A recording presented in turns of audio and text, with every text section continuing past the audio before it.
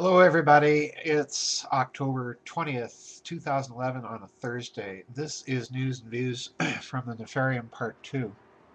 And the reason it's a Part 2 is I finally saw, inadvertently, I wasn't looking for it, on television, the video clips of the former Libyan dictator Muammar Qaddafi quite literally being uh, mobbed and apparently, from what we're being told now, executed summarily.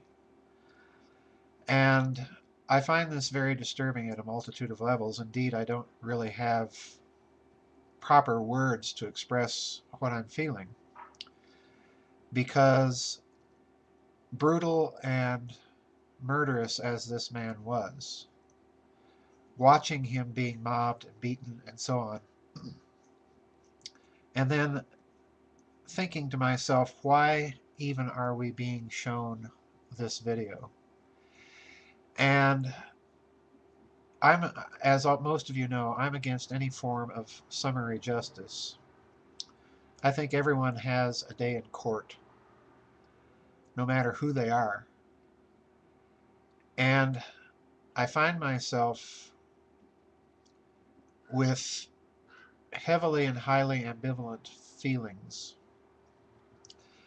I think we're walking down a dangerous path when, over and over, repeatedly in the last few years, as we watch these events unfold, where we are literally watching people being slaughtered on television.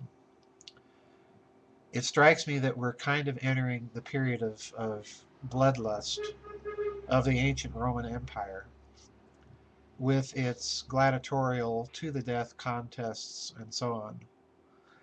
In short, I think we are being brutalized in a certain sense by the media. And it wouldn't surprise me if this were intentional, to accustom us to directing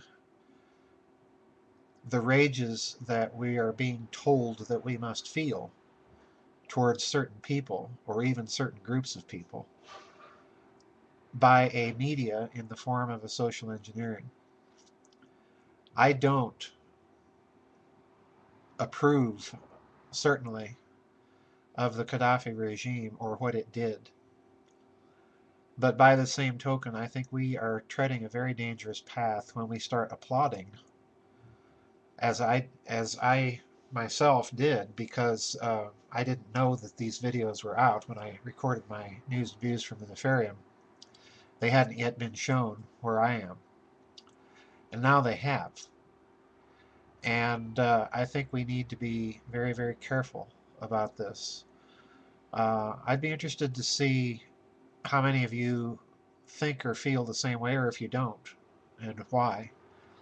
Because, again, as I say, and said in the first part of this interview and on previous blogs, there is something very, very malodorous about what we see happening in Libya, because after all, as I've mentioned many times, Qaddafi was making overtures to China. There was a great deal of Chinese influence in Libya.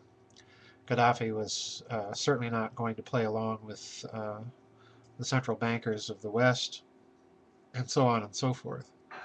But this latest episode is a bit of brutalization, and I think not just of Qaddafi, but more specifically of, and it's quite understandable, the rage that the Libyan people felt toward him.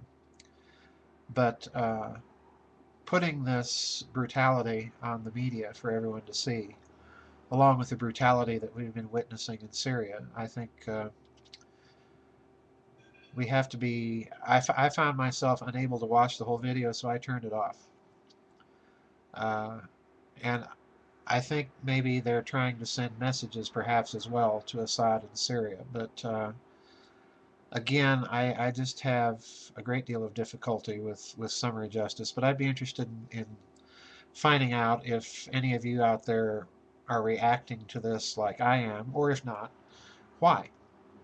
because I think we're looking at a very disturbing social phenomenon that's emerging. We've seen these types of videos ever since this so-called war on terror began, with the murder of Daniel Pearl and all of the other people. So I'd be interested in hearing what you have to say about this. And I might be back again, as I said, with more news and views from the Nefarium. I do have one announcement that just came up, and this is the other second reason why I'm doing a second part of news and views this week. And that is, I have been invited to speak at a conference in Los Angeles, November 12th and 13th, on alchemy. And I'll be posting a notice when I know more details, but I have accepted that invitation.